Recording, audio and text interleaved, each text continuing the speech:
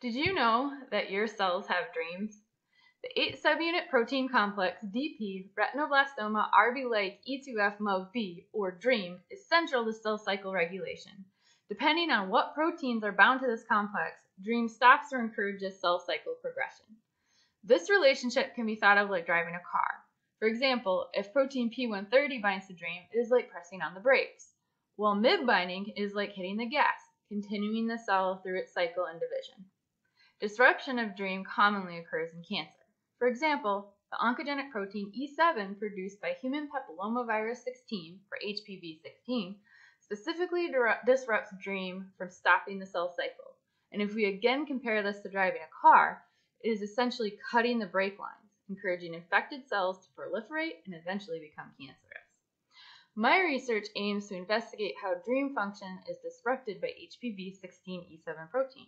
There are several human viruses that are known causative agents of cancer.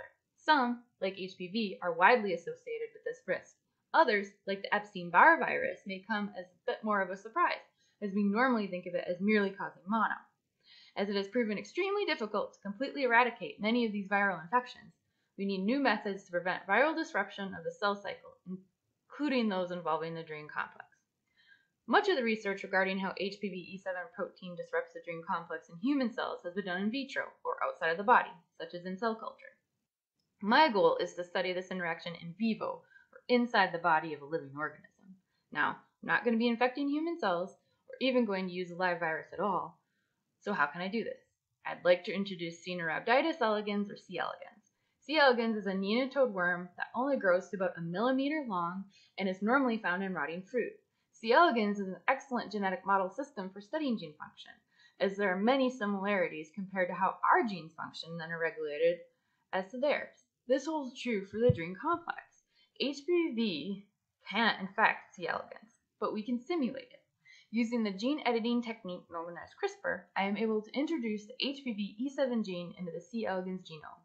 This allows the cells of the worm to produce E7 protein on their own, with no other parts of the HPV virus.